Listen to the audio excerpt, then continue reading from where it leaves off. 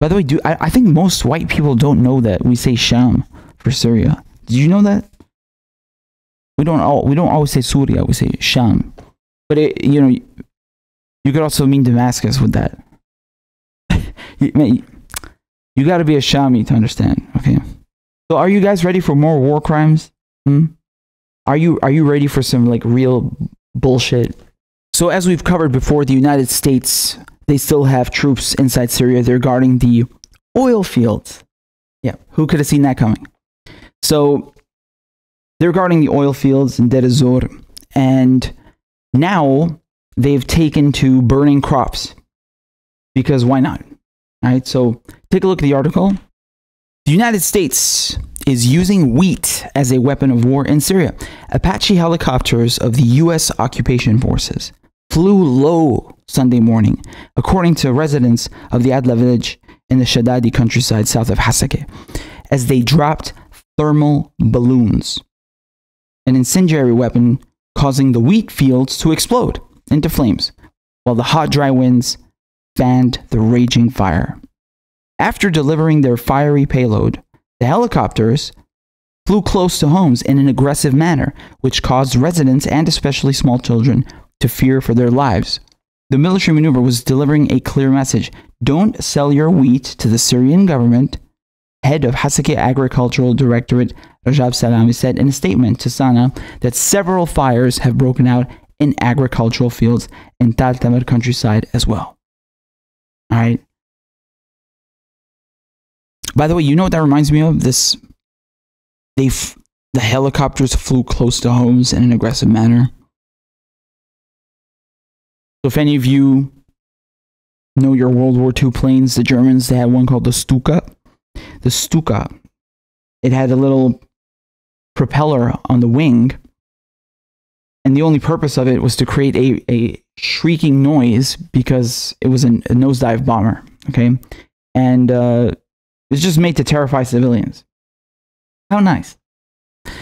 So, bread is the most important staple in Syria, and 2 weeks into the annual wheat harvest, Damascus is keen on securing its supply of grain while beset by the global pandemic. On May 4th, President Bashar al-Assad said in a meeting with his COVID-19 team that our most difficult internal challenge is securing basic goods, especially foodstuffs.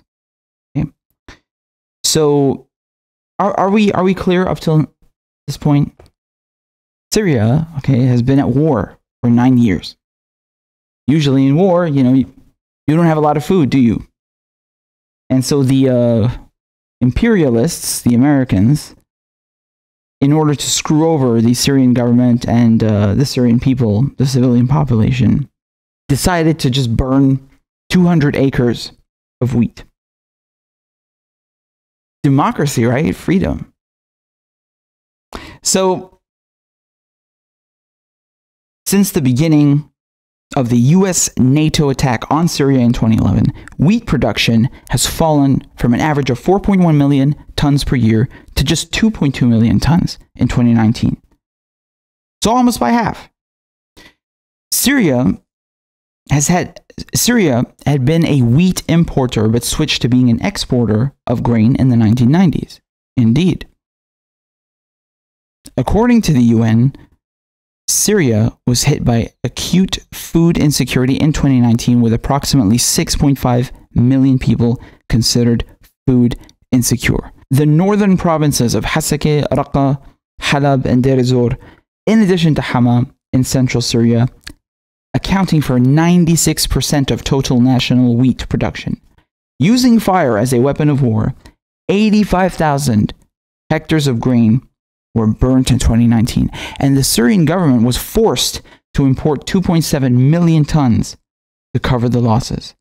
Destroying the Syrian agriculture has been a war strategy used by various enemies of Syria and has resulted in mass migration of residents in the villages to Germany, by way of Greece, by the smuggler boats in Turkey. So, did you digest the sentence that I just wrote to you?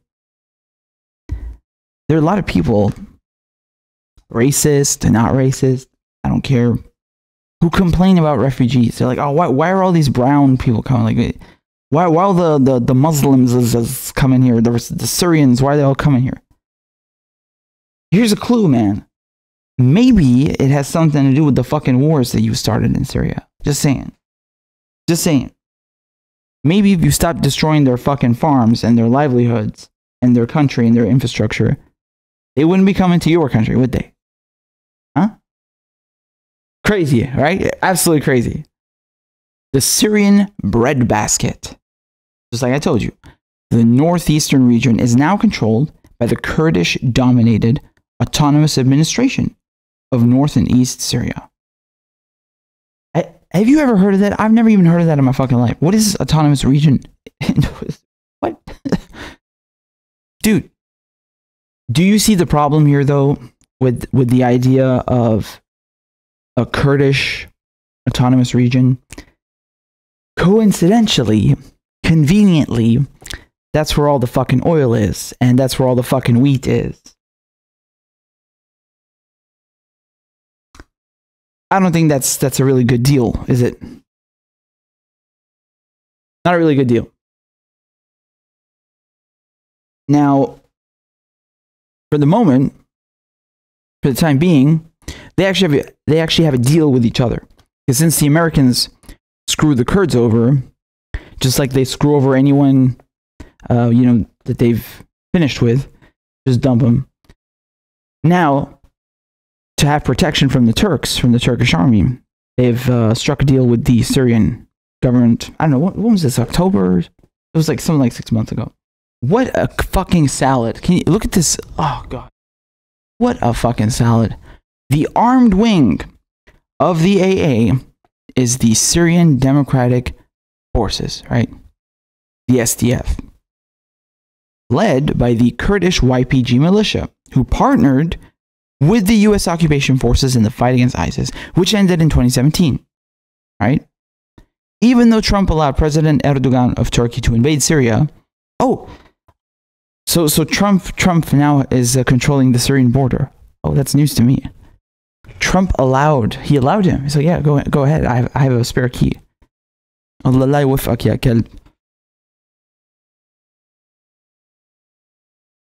The US military is still working in support of the SDF and AA on many levels.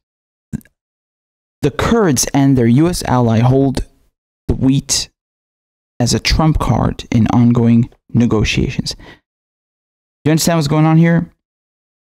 We're not done. We're not done.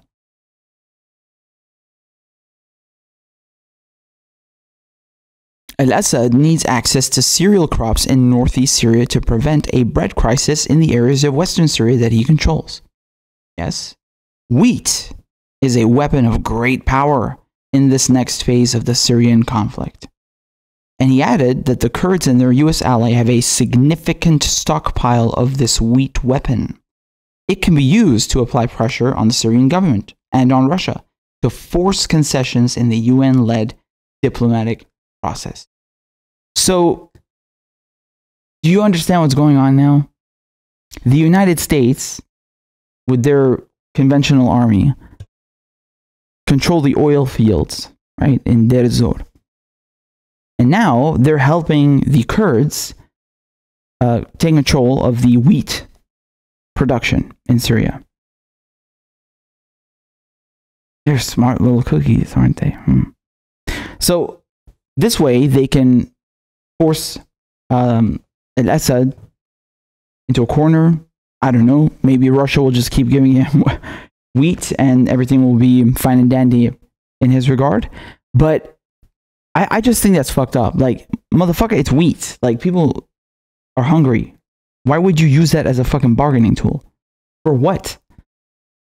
For what? Like, let me explain something to you. Let me explain something to you. If I'm in my country and I see a foreign army invading my country and you're working with them, then fuck you. What is wrong with you? They're trying to kill us, motherfucker. Hello? What are you doing? That's one thing. The other thing, I think I've told you guys this fun fact before. I love repeating it because I think it's interesting. Oil, okay, accounts for 25% government's revenue, right? So 25% of the Syrian government's revenue is from oil, and they can't use it because the Americans are on top of it. And by the way, I don't know if they're actually selling it off, but definitely Daesh, ISIS were selling it off to Turkey, right? NATO, yes, your NATO ally was buying oil off of terrorists, stolen oil, by the way. Yeah, because remember, there's no such thing as poor terrorists. Okay, remember that.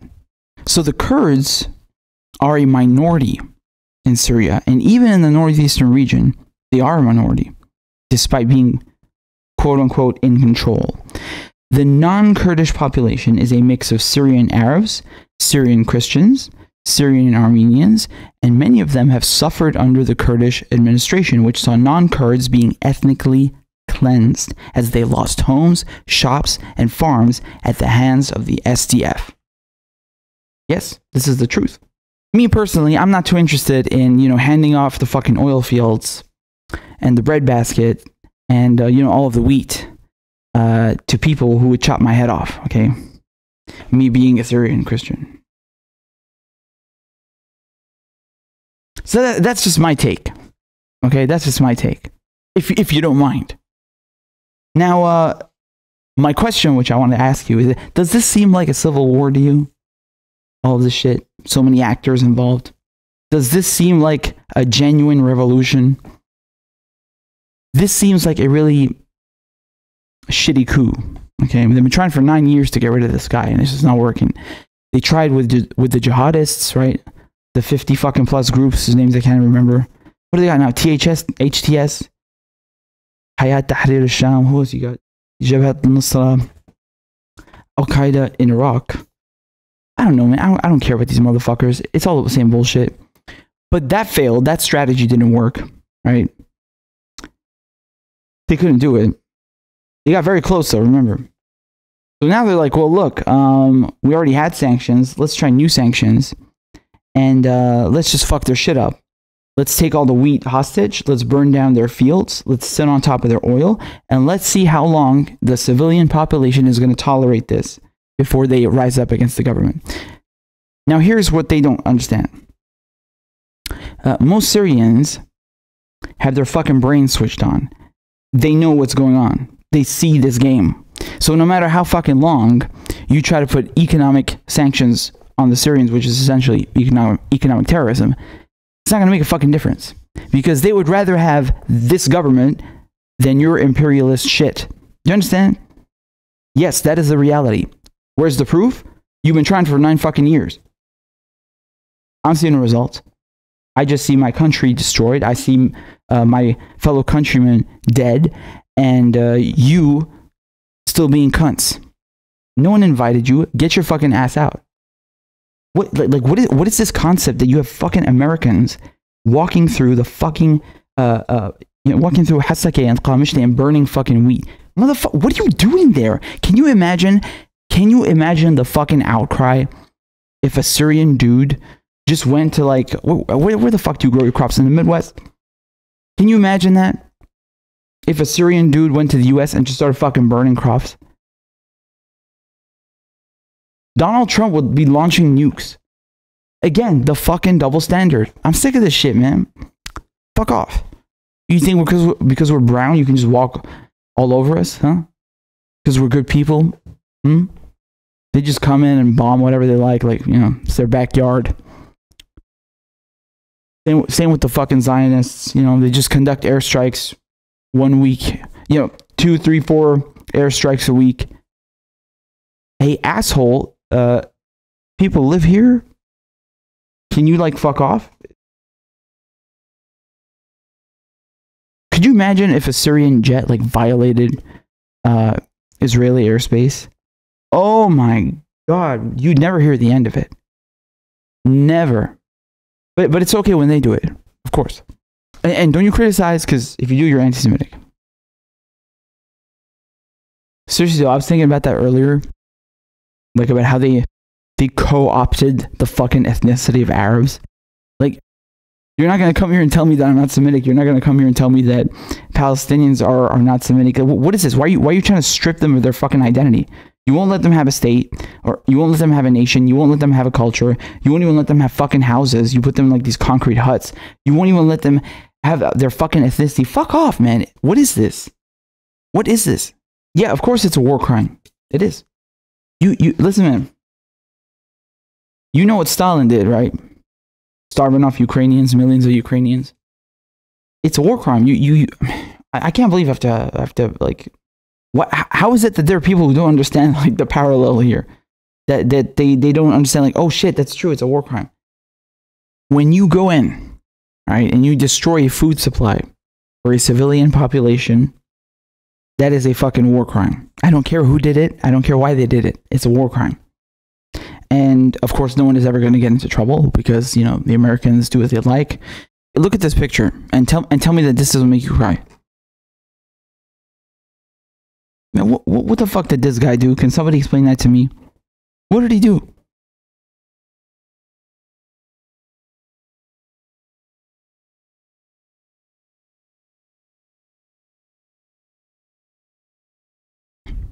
That doesn't make you cry.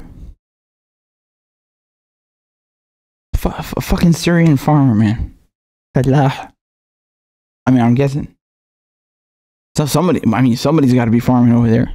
That's their fields, that's their work, that's their labor. And that's been set on fire by some fucking Apache. Fuck you. Seriously, fuck you. I mean, this is unbelievable. Like, they just don't even see us as human beings. I'm serious. I don't think that, like, the motherfucker flying that Apache could do that to, like, someone from his family, right? Or someone from his country. Because he'd be like, oh, that's a fellow human. I can't do that. But then they see Syrians, they see brown people, and they're like, oh yeah, fuck yeah, man, let's do it. This is a sickness. This is indoctrination. It's brainwashing. Again, as usual, we just had to do it. I'm sorry, but we had to do it. No, you don't have to do shit. Okay? I don't care if you're burning down wheat or you're fucking sunbathing. Get the fuck out of my country, right?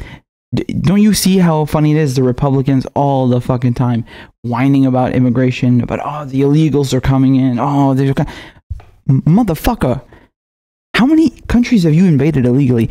John McCain came to Syria illegally. Who invited your fucking ass?